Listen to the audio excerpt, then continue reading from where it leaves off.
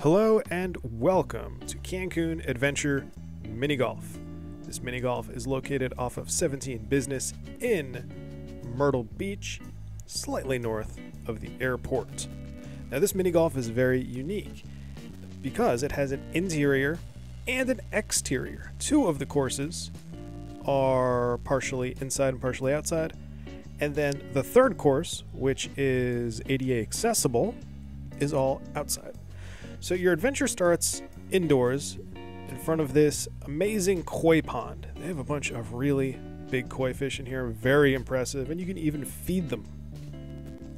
That is a really nice touch, especially if you have young ones that find fish and animals exciting. So the course here, you'll notice as we play, the holes themselves are not too drastically difficult or elaborate. But the facility built around these holes is unique enough and interesting enough to keep your attention. Like these walls and the paintings, they're all very cool. Check out those stairs right there. This is not the accessible course. The two indoor ones are not accessible if you have mobility issues. Now, the walls and the fountains and the paintings are all cool, but the landscaping throughout this course, as you'll see as we explore and play the course, they're all plastic. They're all fake plants. And I get it. You have an indoor facility.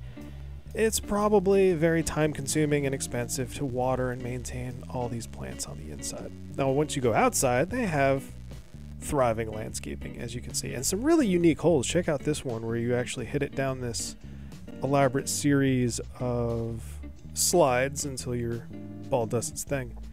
So Cancun Lagoon Adventure Golf is easy to spot when you're driving down the street. It's a big Mayan pyramid, and from the outside it looks cool, and the inside it looks cool too. So the aesthetics of this mini golf are a big thumbs up for me personally. Again, holes aren't too incredibly difficult, but your attention will be held by the environment for sure.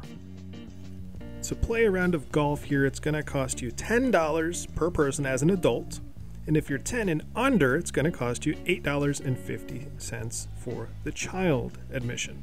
Now, as you saw there, periodically throughout the course, to keep it, spicy and interesting, they have a spinner, and you spin the wheel and it'll tell you a specific way to play the course.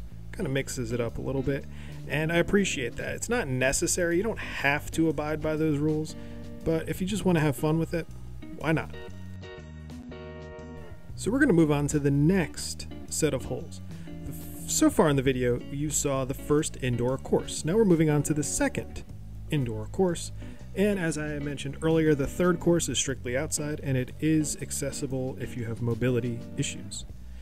Now, this course, like the first indoor course, not drastically difficult. The actual dynamics of the greens are not surprising. They're run-of-the-mill, vanilla, if you will, but that doesn't mean they're not fun, entertaining, or challenging. So, all of Cancun Lagoon Adventure Golf, I'm going to have to say, for difficulty, it's about average. It's par for difficulty.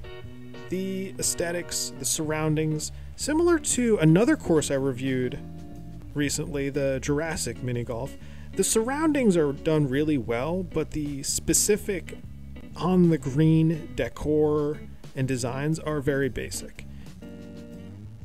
So I'm going to throw in a fun fact here. On this piece of property, several decades ago, there was a mini golf called Wacky Mini Golf, a very unique, one-of-a-kind, before its time mini golf in the Myrtle Beach area. Had animatronics and all sorts of good stuff.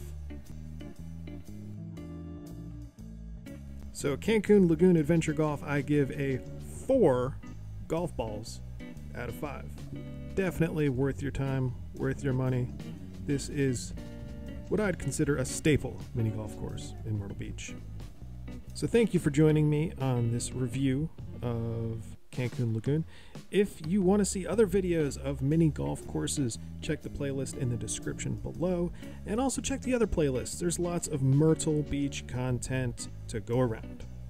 Alright guys, until next time, everybody, take it easy.